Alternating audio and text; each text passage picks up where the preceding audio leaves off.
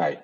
In some cases, getting contacts, signers, receivers for your sign request from the standard data sources might not be possible. You have a complex setup. You need more logic to select your data sources or your signers. In that case, you can now just create a flow and implement your own logic to set up your signers and receivers. In this flow, it's an auto-launched flow, as you can see.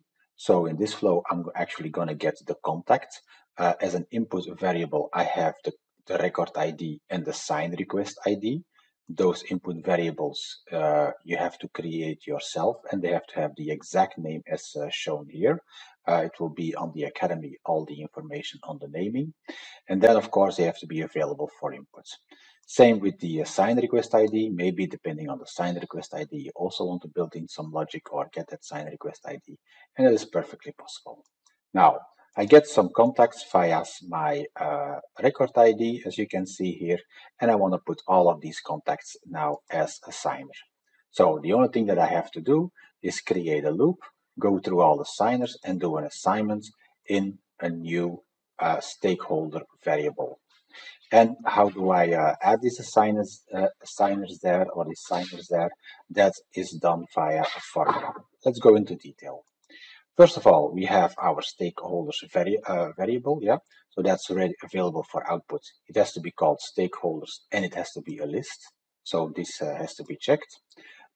When that is done, you have to assign texts. So as you can see, it's of type text because Salesforce does not allow to have complex data structures as output variables. So it has to be a text here. And what I put there as text is actually a concatenation of a bunch of information. As you can see here, it starts with what type of stakeholder am I? This is the signer. Then it has a pipe. And after the pipe, you have semicolon separated all the signing methods that you want to use. If you just say, okay, I only want to have the scribble, then you can just remove these two over here. If you say, well, I also want to allow, for instance, uploads of an image, then you just have to put upload here as well. So you can just define the ones that you want here. Then again, it needs a pipe because I'm going to add the stakeholder ID. I'm going to add the first name of my stakeholder, the last name of my stakeholder, and the email address. And last but not least, as an optional item, you can also add the locale. So in this case, it's hard-coded, but it can come from the logic that you have built from a formula field, from a variable, or of course, directly from your stakeholder. Maybe you have a locale set up on your contact. Okay, so this is the formula. You will find it on the Academy, so you can just copy paste it from there and reuse it. But that's the structure that we would need for the signers. Now, there's also a receiver that I want to set.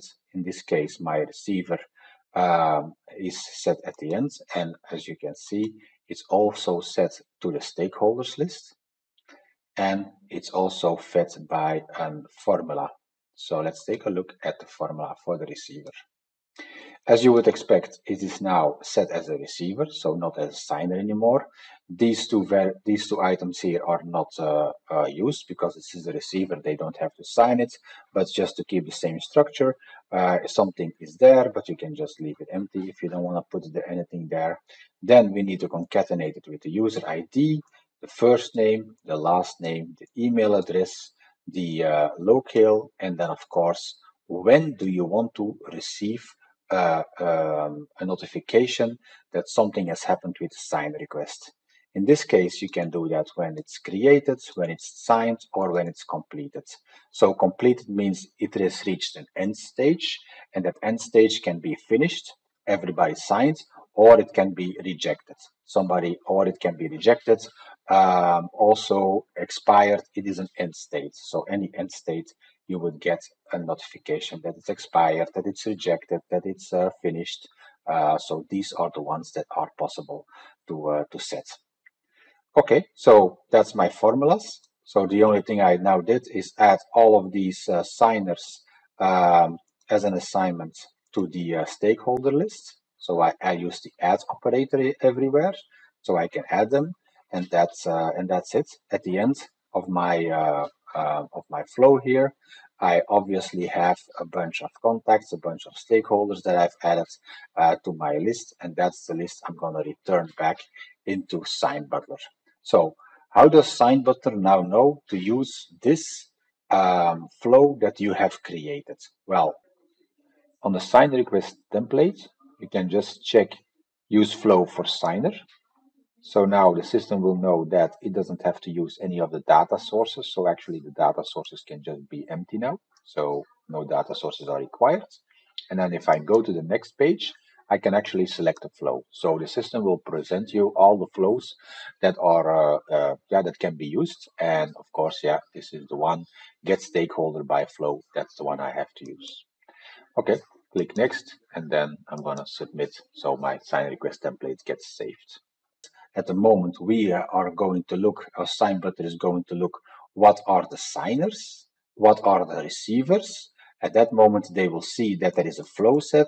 At that moment, it will run that flow and get the list of receivers and signers directly to use. So it will then get all of the receivers and signers via the stakeholder variable, which is a collection, and then say, okay, I'm going to add every signer in the order that it was added to the stakeholder collection, and every receiver in the order that it was added to the stakeholder collection variable to the list of signers. That's how it will process.